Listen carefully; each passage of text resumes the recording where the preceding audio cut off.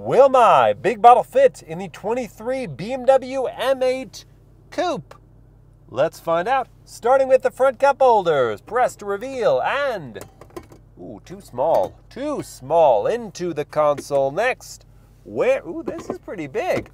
It'll fit. That's a spot. Door pockets? Not like that. Maybe like this. Door test?